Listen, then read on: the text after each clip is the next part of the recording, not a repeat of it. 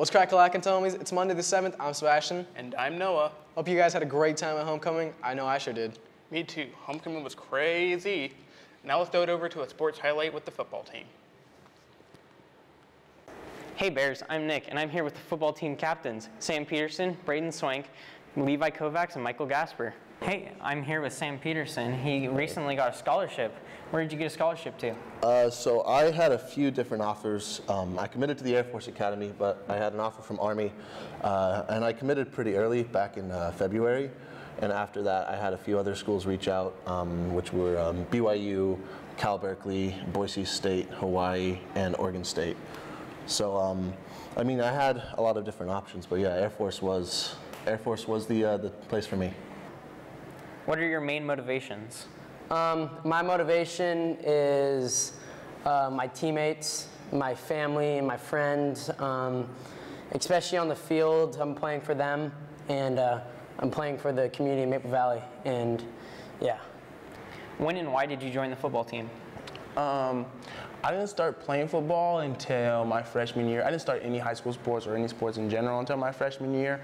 And I just, I'd always dreamed about, being an athlete at a young age, and I never had the opportunity until high school. And when I got here, I tried to take advantage of the opportunity and be the best that I could be.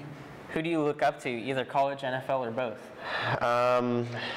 Well, a family that I look up to is they actually play football, college athletes.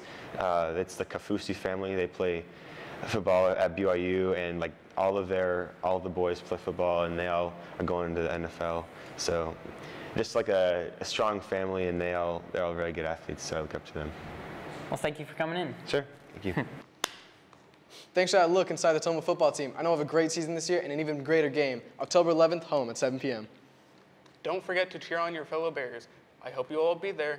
Up next, Mackenzie has a teacher highlight with Mr. Eggleston. Let's go check that out. Hey Bears, I'm Kenzie Larson, and I'm here interviewing our one and only Miss Hobson. So my first question for you is, what is your favorite part of teaching? Probably the free parking that we have here. Most corporate jobs don't have that. No, actually, it's definitely students and those interactions with them. And I think part of it is that students are smart, and they make me laugh, and they do those sorts of things. But my biggest moments are when they have that breakthrough, that sort of aha, and I say, wow, this is going to be an amazing young adult. Yeah. What was your favorite class in high school? Okay, mine, even though I teach English, was actually physics. Because I number one had an amazing teacher, and I think that was probably part of the story. But I also loved it because there was an answer. Like, you were either right or wrong, no gray. So if your favorite class in high school was physics, what got you interested in teaching English? Excellent. I think that also the conversations in physics were a little drier. And I think I liked it that I wanted something that moved with time and became really current. And English does that because it talks about the human condition. Yeah. So my next question is, if you could give your younger self any advice, what would it be?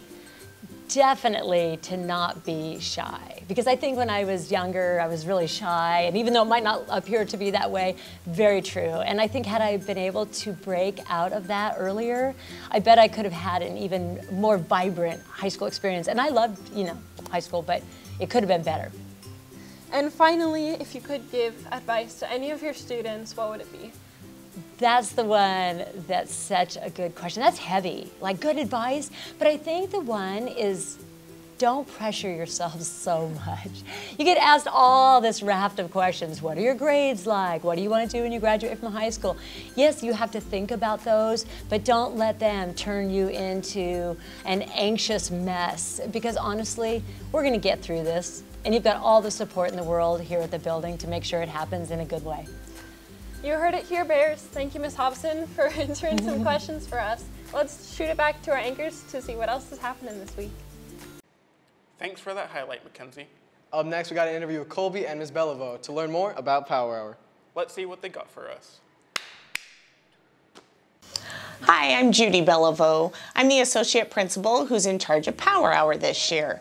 I've been hearing two questions from students about Power Hour. The first one is, what's new about Power Hour this year? And the second one is, how do I get more information about Power Hour offerings? It's important for you to know that we really listen to your survey information. Each year you'll take 2 surveys at Tahoma High School about Power Hour, and we really listen to what you have to say. Because of your information that you shared with us last year, we have 3 new things here at Tahoma High School for Power Hour. The first one is quiet rooms. Many of you said we would like an area to go where it's quiet, I can do my studying, I can do my thinking without being interrupted.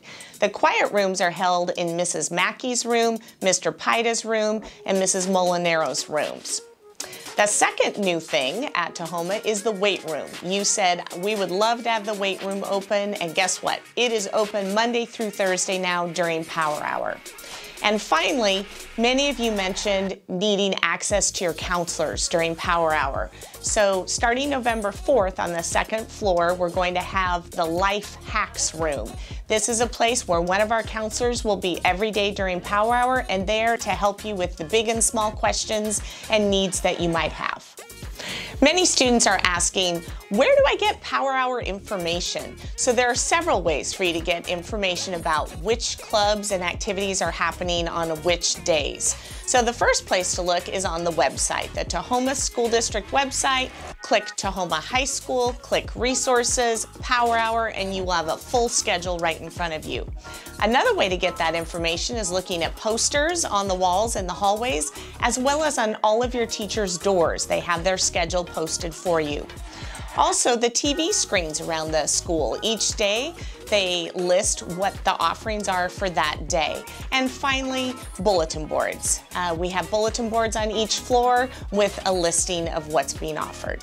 I hope all of this information helps you, and we'll see you out at Power Hour. What's up, Bears? It's Henry Robinson, and it's a new week for Week in Review. Starting off this week, Monday, we got a volleyball game coming in home, 7:30. For Future Ready Center events, we got Colby College coming in 8 a.m. near the Future Ready Center. Navy Recruiters coming in Power Hour A and B near the Future Ready Center. Whitworth College is coming in Power Hour A in the Future Ready Center. And University of Idaho is coming in Power Hour B in the Future Ready Center. Moving on, Tuesday, boys golf is at Glen Acres, 3:15. Girls soccer is home at 7:30. Girls swim is home at the Covington Aquatic Center, 3:30. Girls golf is away at Maplewood, 2:55. Boys tennis is away at Kentwood High School, 3:30. Girls volleyball is home at 7:15. And the Cornish College of Arts is coming in Power Hour B in the Future Ready Center. Wednesday, we got cross country home at 4 o'clock. Oregon State University is coming in Power Hour A in the Future Ready Center. University of Arizona is coming in Power Hour B in the Future Ready Center. And moving on, Thursday, we got girls volleyball away at Kent Ridge High School, 7:15. Girls swim is home at the Covington Aquatic Center, 3:30. Girls soccer is away at Starfire, 6 o'clock. Boys tennis is away at Kent Ridge High School, 3:30. And Whitman College is coming in Power Hour A in the Future Ready Center. And WSU is coming in Power Hour B in the Future Ready Center.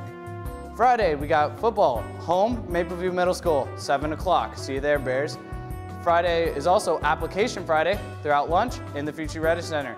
Saturday, the cross-country team has a hole-in-the-wall meet away at Lakewood High School, 9 a.m. Girls soccer is also away at Ingram High School at noon. See you next week, Bears. This just in, breaking news, Spirit Spotlight for cross country on October 9th at Lake Wilderness at 4 p.m. Double breaking news, there will be free snacks. I repeat, free snacks. Oh, diddly darn it. That's all we have this week, Bears. On that note, I even call it there. Have a great day, Bears.